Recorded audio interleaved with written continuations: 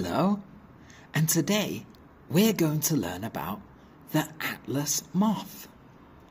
The Atlas moth is one of the largest moths in the world.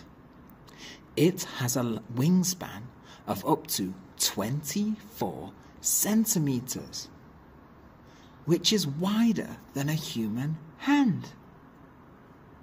The Atlas moth is found in jungles in Southeast Asia.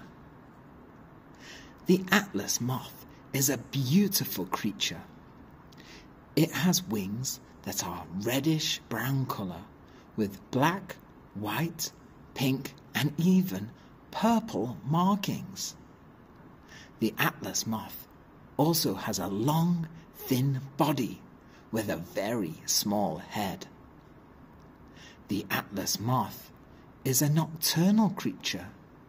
This means it's awake at night. It flies at night and sleeps during the day.